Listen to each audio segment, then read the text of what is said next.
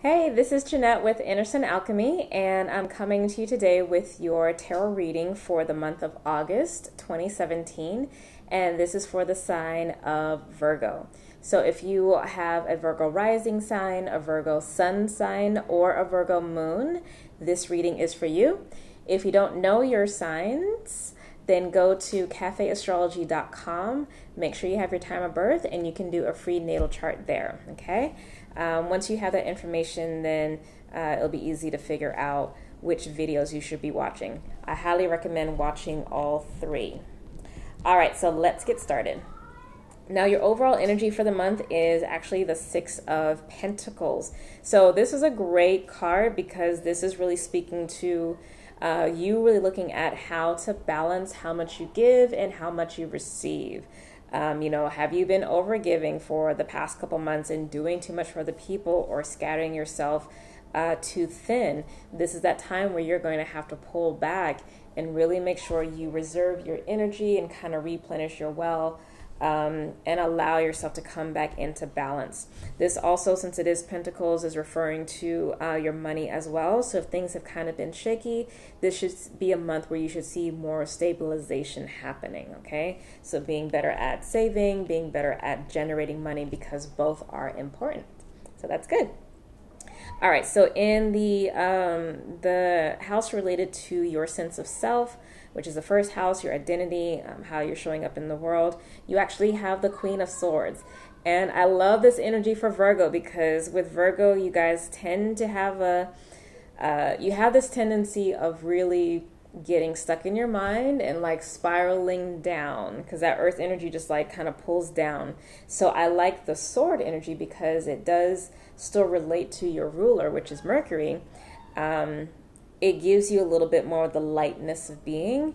And with the Queen of Swords, she is someone who has been to battle and has come back, and she's still open, but she does have boundaries.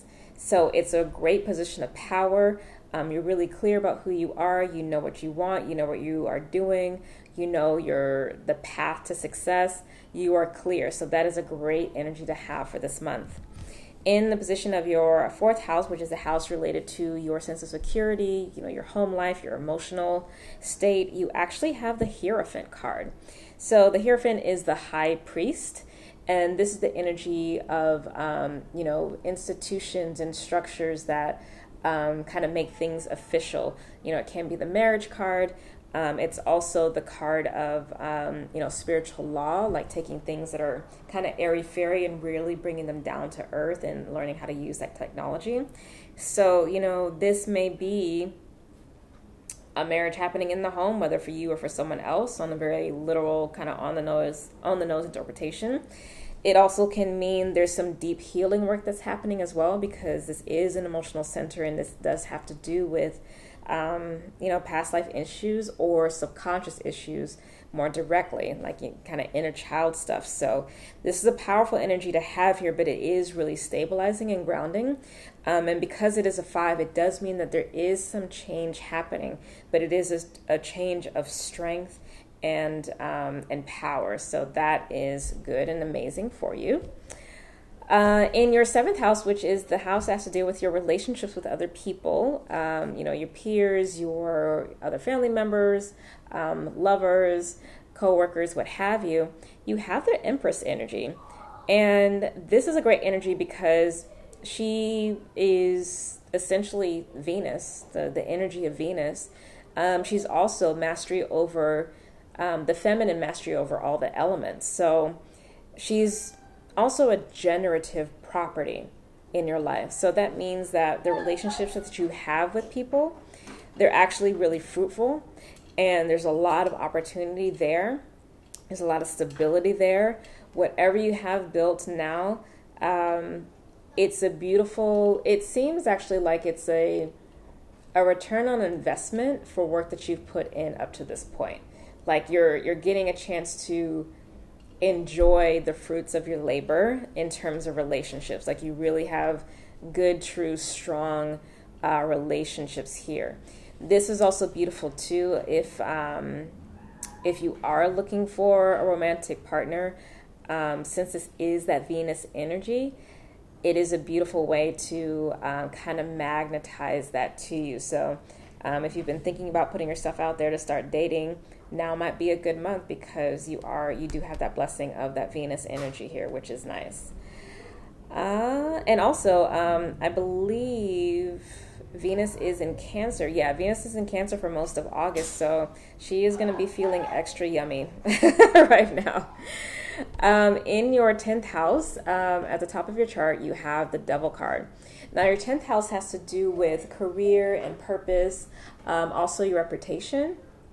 And the Devil card has many meanings. One of it actually has to do with contracts. So it's an interesting reflection to the Hierophant energy in your 4th house, right?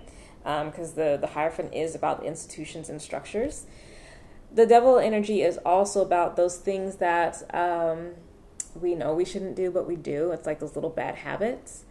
But this is also Capricorn energy, which is material wealth.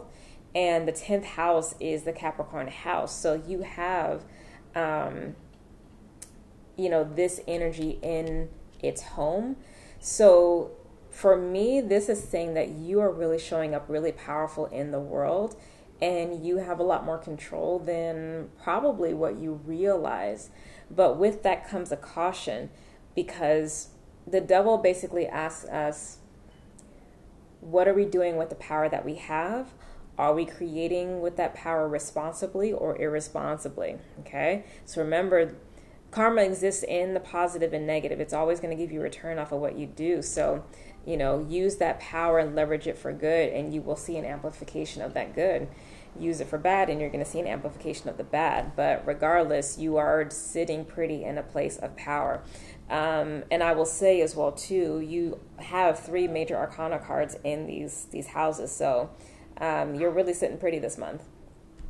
In the center of the reading, which speaks to, your soul's heart and purpose, you actually have the Queen of Pentacles, which is another really beautiful complementary energy to the Empress. But this really speaks to a deep desire for your soul this month to build and create and manifest things in a real, tangible way, particularly as it relates to your physical security. So this could be taking steps to build wealth for yourself. It could be steps to, kind of save better. This could be a drive to, get healthier or take your fitness regimen to another level. But there's definitely a maturing energy and another energy of return on investment of work that you've been putting on and being able to take things to a next level. But it is a soft energy. It's not hard. I mean, you have an entire row of essentially this powerful, divine, feminine energy. You have Queen of Swords, Queen of Pentacles, and the Empress. So that's amazing. That tells me that you are in a powerful place this month. And not only that, because there's so much, it seems like earth and generative energy, that money's going to be good. You're going to be probably looking at starting a new business, or business may feel like it's stabilizing at this point. Like maybe things have been shaky up to this point, and now you're kind of like, I'm good. Now I'm starting to see some profit. So that's exciting. So good on you, Virgo. It seems like this month is going to be strong for you, powerful, and actually quite balanced, which is amazing. And I'm also really happy to see so much earth energy show up for an earth sign, right? All right. So if you would like to get a personal reading with me, either for tarot or astrology, or even do some energy healing work, feel free to check out my services on my website, which is innersunalchemy.com. It's below. And also feel free to reach out if you need help figuring out what service is going to be best for you in your particular circumstance. And if you haven't already, be sure to look at the August astrological forecast that I did. It's already posted. I put the link below. Check it out, because August is a powerful month with the eclipses and the retrograde and all that with Mercury, which, it does affect your sign. So be sure to check that out and use that information in addition to what has come through from Spirit in the tarot guidance to help you have the best life ever this month, okay? So I will see you next month. Lots of love and blessings to you. I wish you the best, and I'll talk to you soon. Bye.